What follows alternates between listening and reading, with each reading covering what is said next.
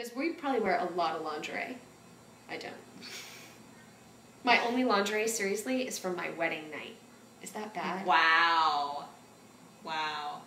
I've just never really gotten, you know, I think as I was, at that time, Victoria's Secret was like the place to buy your laundry, your laundry.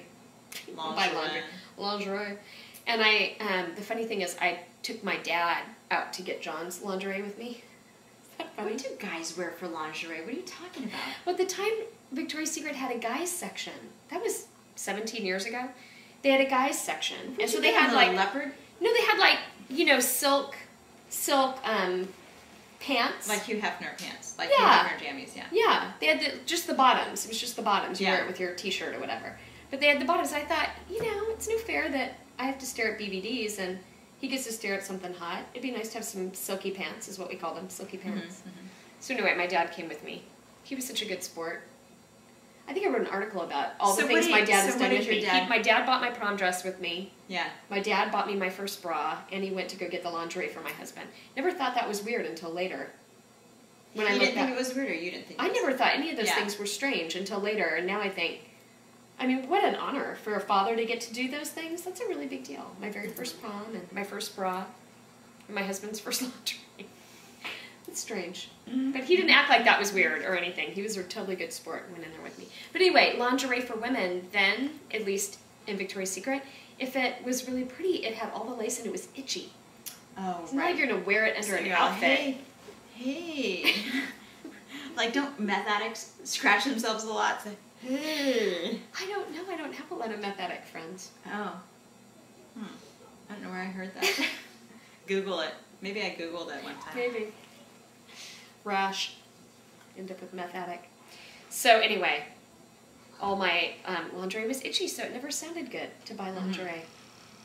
And it's not like John's like, oh, you should get some lingerie. He doesn't really ever say that, so I don't really own any. Yeah. In fact, I don't own any except for from my wedding. And that would be comical if I put it on now. You still keep it? I still have it. 16, I've got 17 years later? I think I've got a drawer. Put it on tonight. I'm serious. You wouldn't recognize what it was from, I bet. Yeah, I know. That's why you should put it on at night. That'd be hilarious. Do you have lingerie?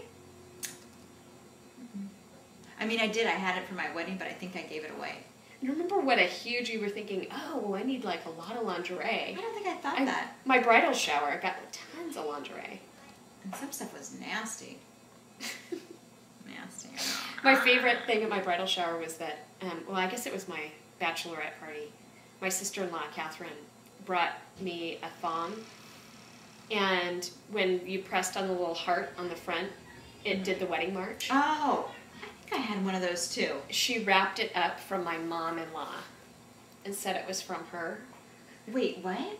She wrapped up the thong and said it was from your mother-in-law? Yeah. Did your mother-in-law die? She was dying because Catherine said, I'm going to say it's from you, and she's like, no, don't you dare. Of course, I'd known them forever by then, so I would have totally known it was not from her. Right. But I was like, oh my gosh, that's so nice that Barbara just sent a gift for me. And then I opened it up and I'm like, Catherine.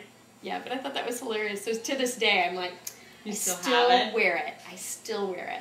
I tell her. She's like, I did not give those to you. Just good. Good to give her a hard time. I don't think I could buy my daughter-in-law lingerie. I guess we'd have to be super close, because then I'd be picturing her with my son looking at. No, I don't think I could do that. No, gift certificate. I could do that. Gift certificate to Victoria's Secret, maybe. Yeah. I could maybe see taking her in to get waxed.